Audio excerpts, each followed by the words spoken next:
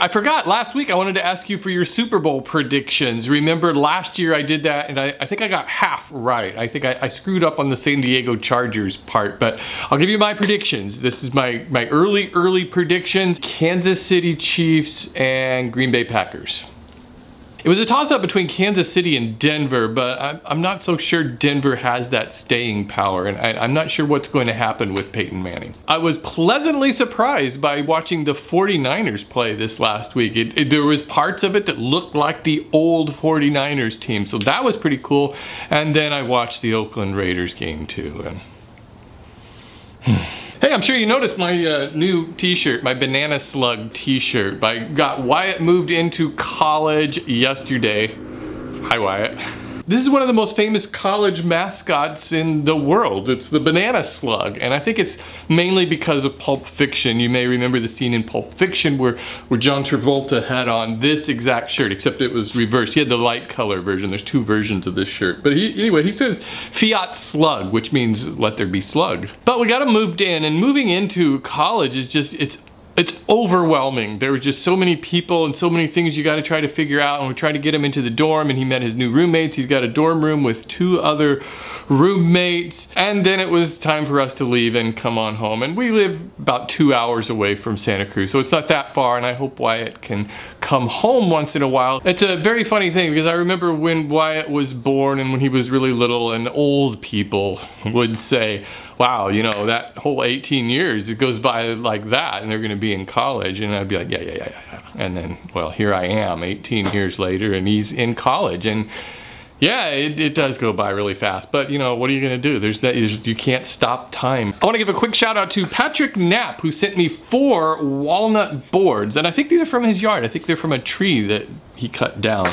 And you know, there's something about walnut. I think walnut is the only wood that I would be able to identify by smell. I can just smell that walnut, and I just know it's walnut. I'm not sure if there's others I would be able to identify that way, but I'm pretty sure if there was a blind sniff test, I would be able to tell walnut. Anyways, thanks again, Patrick. I really appreciate that. Hope you guys enjoyed the plane video. 2 kinds of planes, biplane and I guess monoplane, right? I wanted these to be really easy to make so, you know, anybody could build them. And I first designed the biplane, but the fuselage didn't quite look like a biplane fuselage to me. And so then I had this brilliant idea of just removing the top wing, and it looked like that. And I thought, well, that's cool. I can do it 2 different ways. As far as a design point, the only thing I really struggled with was how to attach the wheels, which is why I came up with the little post there to hook them in, and I'm not sure if there's a better way to do that.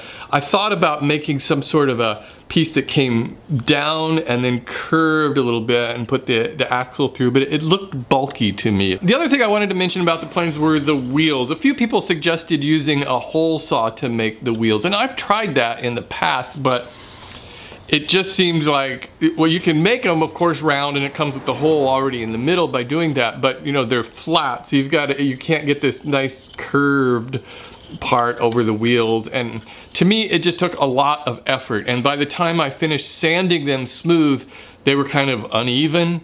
So maybe I'm just not really good at that technique, but to me, it's just one of those things that I can go to the craft store like Michael's and pick up a whole bag of these for a few dollars, and it just seems easier.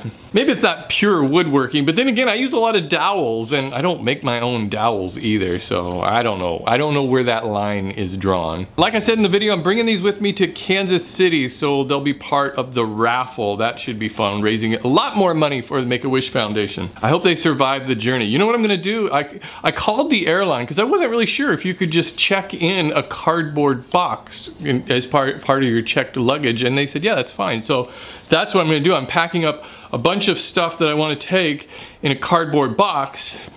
Hopefully these don't get broken. I'm going to try to pack them really well and then just ship it, and then I don't have to bring anything back with me. I just throw away the cardboard box. And of course, Make-A-Wish Foundation, thank you all for watching my Maker's Care video and becoming a part of that. I'm really excited to see where this is going to go. I'm not really sure where Maker's Care is going to be headed in the future. All I know is in the short term right now, because just planning that was kind of an overwhelming experience. Really, I've been working on this since June. But I think that we have a real potential to raise some serious funds. And a lot of you have already posted your pictures over there at makerscare.org, which was also overwhelming. I never expected that many to come in so quickly. And since I was in Santa Cruz all day yesterday, I didn't have time to get those pictures and put them on the website and everything. And then I got home and I was like, oh my gosh, there's like 50 of them or something. So I spent all this morning uploading all of those into the gallery, and then there's still more. And a couple of you have already posted videos on there, and that's really cool too. And I really hope any of you who are YouTubers that you will make a video of an airplane. It can be a how-to video, or maybe just do something really cool with an airplane. I don't know, something. The whole point of this is I wanted it to be as open-ended as possible, as few rules as possible. I mean, some people are, you know, submitting pictures of paper airplanes. You know, I don't care. That's fine. If somebody goes to the effort to do that, it's making a difference. So anyways, please check out makerscare.org and get involved. Really looking forward to going out to the Woodworking in America conference in Kansas City next week, like I mentioned. Don't forget, Mega Mimo Meetup will be next Saturday evening. I'm arriving in Kansas City Friday evening, so I'm not gonna be at the show on Friday. I've gotta upload a video for Friday and all that stuff. So I'll be Friday evening, I'll be in Kansas City, and then Saturday I'll be in the show floor. And then there's a booth down there too of other video YouTubers.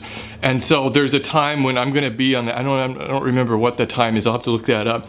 But you can find that information on videowoodworkers.com. So come over and say hi and take a picture. Don't forget, Super Bowl predictions down below. Talk to you guys later.